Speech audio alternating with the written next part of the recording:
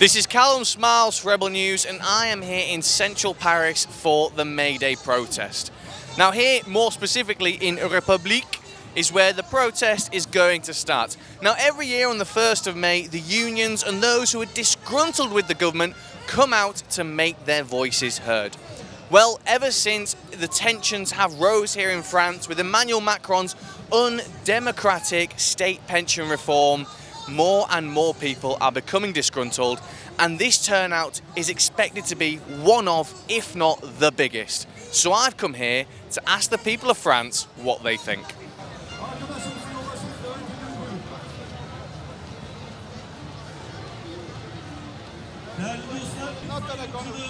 Yoksulluk ve gelecek kaygısı ancak devrimle son bulur. Tarihsel bir kavşakta bulunuyoruz. Dünya dönmüş, refah toplumu olarak gösterilmeye çalışılan emperyalist metropollerde işçi ve...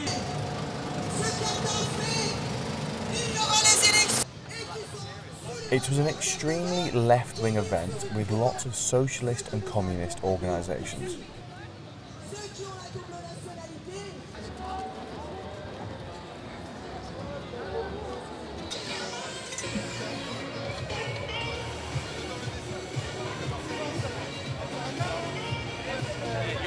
What do I think of Emmanuel Macron?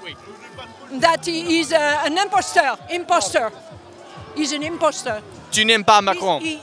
He's done to the whole people of France what he has endured when he was 14, and maybe before 14. So do you think France no longer wants Macron here? No longer.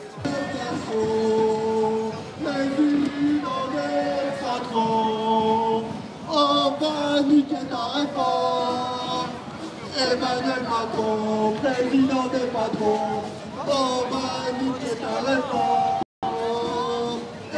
Emmanuel Macron, président des patrons, on va niquer ta réforme. Emmanuel Macron. So walking along the boulevard, already passing thousands of people, I can't even see the end of the protest. That's how big the turnout is today. It seems like there is a very big left-wing presence. However, there actually seems to be thousands and thousands of people from all walks of life, all across France, who are just sick and tired of Emmanuel Macron doing things undemocratically.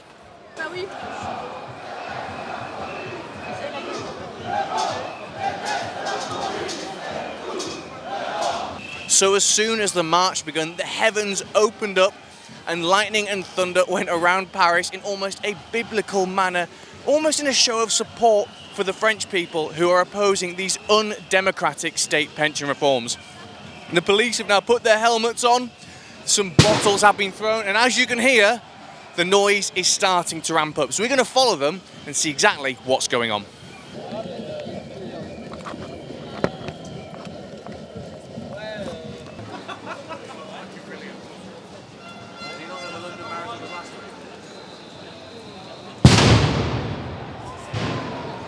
So we don't want, I think about my grandsons, grandchildren and my children as well, and we don't want them to proceed on working like this until 64. So that's the point, and we have a same problem with the wages, with the society in itself, because we think that democracy is completely over here in France, so that's why we're fighting for.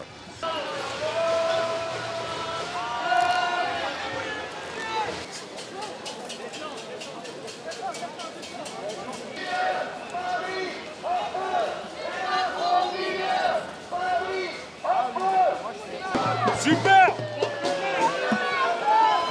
So the police have just started throwing in tear gas because the protesters are throwing glass bottles and they're grabbing individuals who are causing trouble and dragging them into the police crowd so they can detain them. Macron démission! But ultimately, it seems to not deter the protesters, as they are staunch in their opposition to Emmanuel Macron.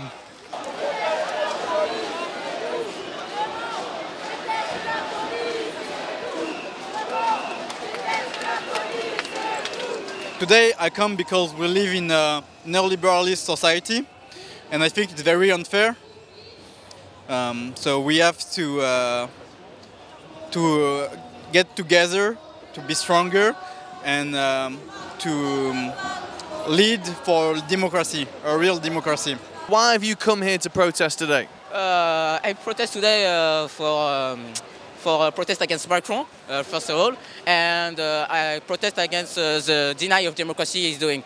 So if I want to explain more, that's the use of the Article 59 is, yes, that's us, that's the one number, is very anti-democratic, and I want to protest against that.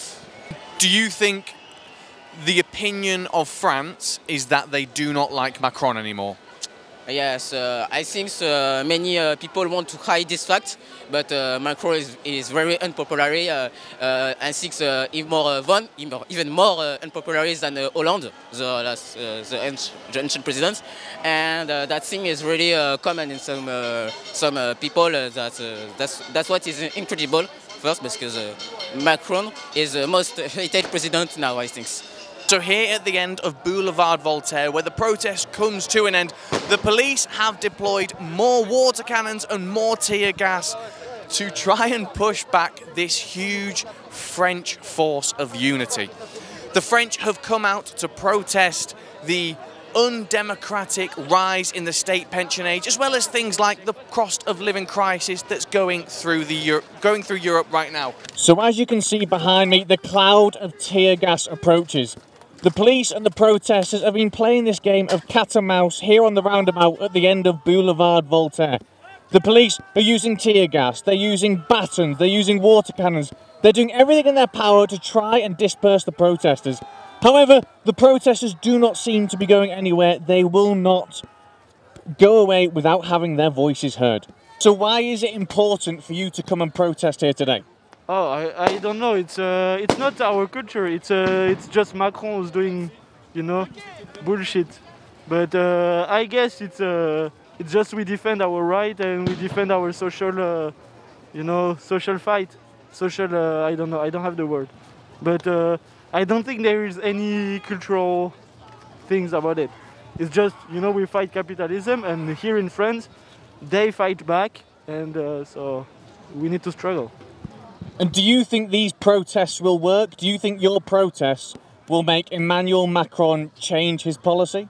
Actually, I really don't know. I guess not.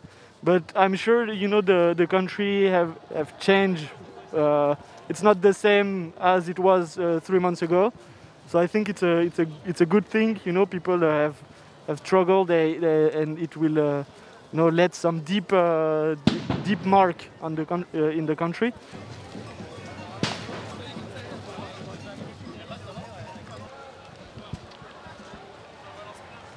So why have you come here to protest today? Because Macron has removed the age of retirement, and it's unfair because the poor will dead, and it's so unfair. So we are here to protest and to show that we are against this government, which is tyrannic and violent. And do you think your protests will make him change? I mean, we hope so, but we see that we are protesting since, you know, 4 months, and nothing has changed. Like the things have gotten worse. But you know, we will try and we will see if it works.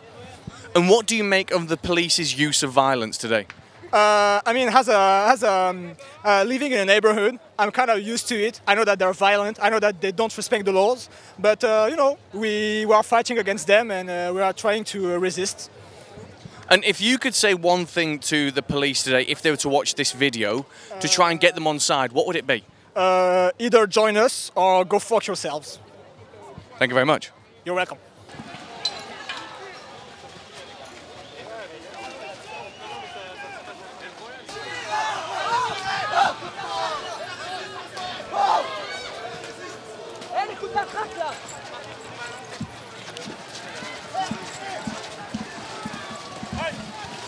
So the building that is behind me, that is now engulfed in flames, has people on the rooftops. The fire brigade has just got in after some intense violence between the protesters and the police.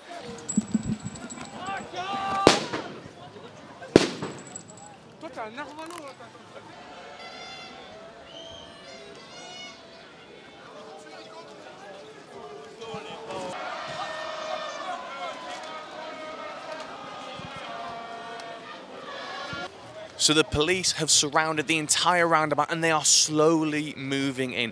One of the locals who's been to many of these protests tells us this is basically the last stand, the last battle, as multiple waves of police enclose in on the protesters. As you can see, they're moving in now to basically bring this day to an end.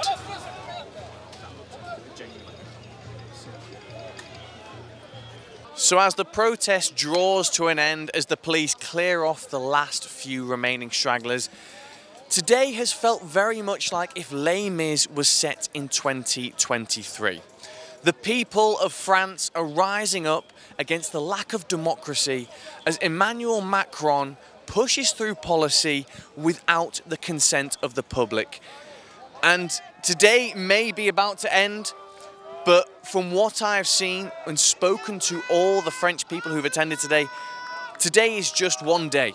The battle may end today, but the war will go on until they get what they want, and that is democracy. This has been Callum Smiles, Rebel News, here in Paris, France. If you appreciate this kind of reporting, both in the UK and overseas, then please head to franceontheedge.com, where you can help cover our modest expenses so we can continue to bring you the news that matters to you in an honest, truthful manner. Because ultimately, we cannot do this without your support. So again, that's franceontheedge.com. Thank you.